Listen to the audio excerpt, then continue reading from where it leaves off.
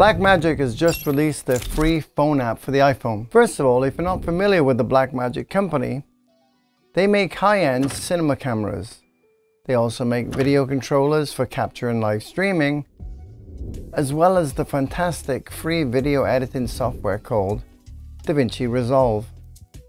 This is used in Hollywood movies, and Resolve has all the power of the other editors like Adobe Premiere and Final Cut Pro. The free version will probably cover anything you'd ever want to do. So it was exciting when they announced their new iPhone app. So let's take a look at the features that it has to offer.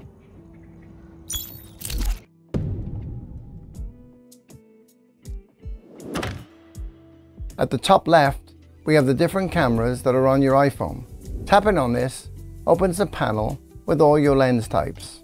Here we have the 26mm or normal 1x lens. So we could choose our 13mm lens for the ultra wide, for example. Or we could choose our 77 3x tele lens. Tapping anywhere on the screen will set the focus and exposure for the area that you tap on. In this case, the cushion. However, in this case, it compensates so much that it blows out the bright window behind the sofa. So let's go back and choose our 13mm ultra wide lens. Now tapping on the sofa again gets a much better exposure for the room and the bright window. If you press and hold on the screen, you'll get a round reticle showing that your auto exposure and autofocus are now locked. Tap on the screen again to unlock it. Next we have our frame rates. Tapping here shows a slider where you can select 24 to 60 frames per second. Tapping the top left frame rate will close the slider again. Next we have the shutter. Tapping this brings up a slider that shows shutter speed. In our example, I've left it at 1/48 as we have 24 frames per second, which as we know is the correct for motion blur. You can also change the shutter from speed to shutter angle. If that's what you want, you can do this by going and click on settings, go to camera, and you can change the shutter from shutter speed to shutter angle. Then select camera top right to go to the main capture screen. Now we see that the shutter is now in degrees. So it's easy for you to just set it to 180 degrees and it'll always be double your frame rate. Next we have the iris, which is actually your camera aperture. And it'll depend on your camera that you choose, and it's fixed, you can't change it. The top center is the recording time in hours, minutes and seconds. And this will show you the time that the last recording that was taken. Next is the ISO. Tapping this shows a slider where you can change your ISO value.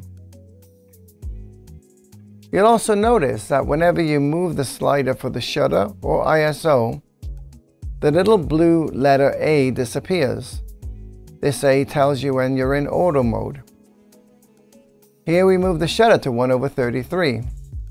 We can lock the shutter. And you see the little lock on the icon screen appear at the top of the shutter. And the big blue lock is on at the top of the slider. However, if you want to get back to everything in full auto, it's not quite that obvious. But click on the exposure compensation plus minus button, select auto, and everything is back in auto again for the shutter and ISO. Tap the plus minus button again to close the slider. Next we have white balance, which is currently in auto mode. Tapping this brings out the slider, which shows that we're at 5240 Kelvin or bright daylight. We see that we're in auto mode by the large blue auto button at the top of the slider. Tapping the auto button turns it off. We also have the presets for white balance on the right side. We have daylight, incandescent bulb, fluorescent tubes, shade, and cloudy. This is where we can drive the white balance until it looks like it does to our eye in real life. Let's leave it at 4200 Kelvin and we can lock it at this value. We have the same sliders with a tint, allowing you to unlock the tint if you want to add more magenta or green to the tint cast of the scene. Hitting auto will set it all back to what the camera sees as its best values. Top right, we have resolution. Tap the cog settings wheel lower right. Go to record, go to codec, and here's all the settings you can recording. As a side note, the latest update from the app, Apple ProRes 4444, has been removed. If you're using the iPhone 15 Pro and Pro Max, you can also choose Apple Log. And this is a desaturated format used to capture more details for color grading in post.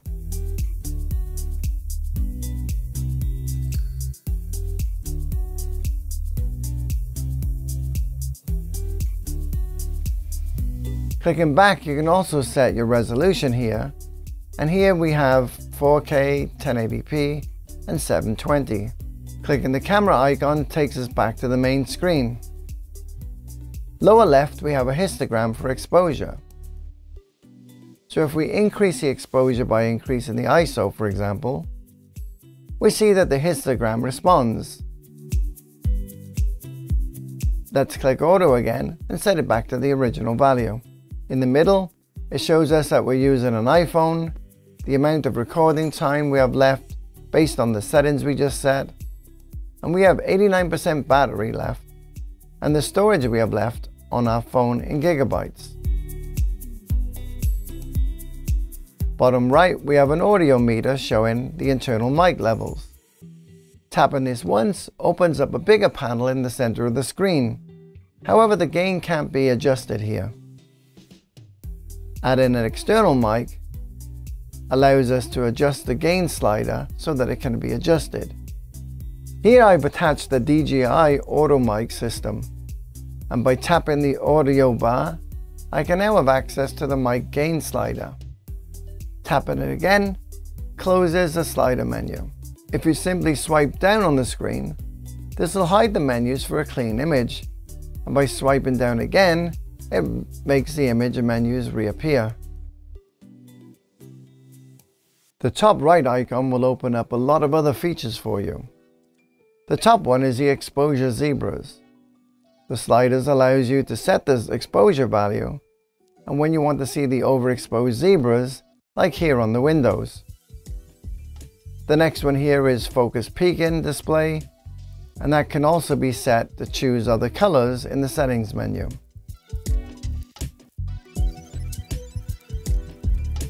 Next we have our grid lines and center points. Again, the color can be changed in settings.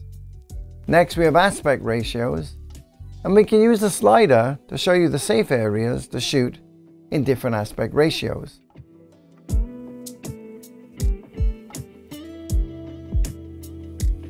So for example, if I wanted to shoot in a 2:1 aspect ratio, this gives you a nice on-screen guide for you to make sure that your composition stays within the guide. Next is a safety guide that comes up on the screen, and again you can use it to make sure that all the important things you want are in your frame are actually in the frame, and you can just make sure that nothing gets outside of these guidelines. So if this black microphone box was important to the scene, but if we placed it wrong like this, we see that it's hanging outside of the composition, and we can easily see that by the guide box. Next we have false color, which is a great tool for exposure levels, and we also have an inbuilt color guide on the side of the screen. So now if we're adjusting exposure or skin tones, we can see the color change on the screen.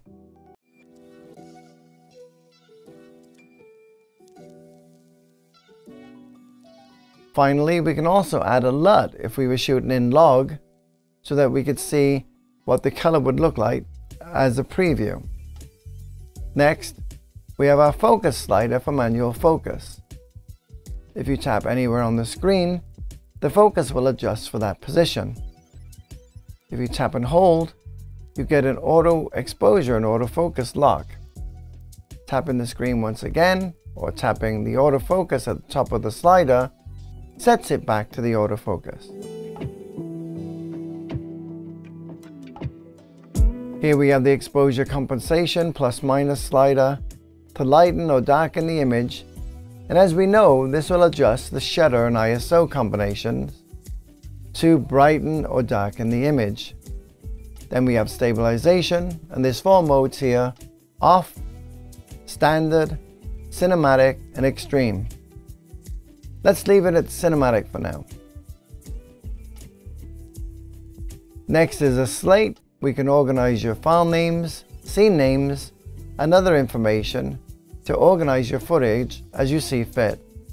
We've already looked at the camera, and any footage that you filmed is under media. Here you can manage your files and upload them to the iCloud, but we'll talk about this in a minute. In settings, there's a lot more items like for audio and monitor. You can also add LUTs here, and if you mess up, you can always return to all the default settings. Go back to default, go to reset, and reset your camera settings.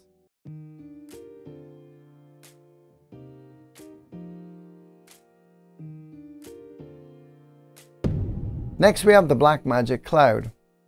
Blackmagic offer a cloud-based storage systems for a monthly fee. This allows you to get compatible Blackmagic cameras and the camera app to be able to upload their footage, proxies, and original files to a shared cloud DaVinci Resolve project, so multiple users can edit the footage. It works by creating a Blackmagic Cloud account. In the Media tab, it'll show all the clips that you have remote access to enabled. From there, you can connect to the remote project that has been created. In settings and media, you can configure to upload proxies only or originals and proxies. Now, when you record and press the stop button, this will automatically start uploading your footage to the cloud.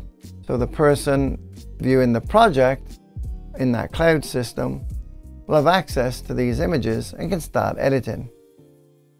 So who is this feature for? Maybe if you use a separate editor to edit your videos, or you have multiple people working on the same project in different locations, or maybe a run and gun news feature person that needs quick turnaround. Anyway, this feature is available from version 18.6 of DaVinci Resolve. In the next video coming up, we'll take the camera out in the field and get some shots and footage to see how it handles in the real world environment. Until then, happy filmmaking, and if you want to go further into this world of mobile content creation, check out our online courses that are available on our website.